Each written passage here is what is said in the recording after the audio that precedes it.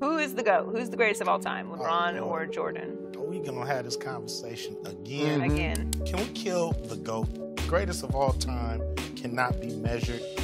That's a long time into the future that we can't even see. So between these two, who's the greatest player? I mean, who knows? You know, they haven't played against each other. But who would I rather have on my team? Michael Jordan. Thank you. Michael Jordan. Game over.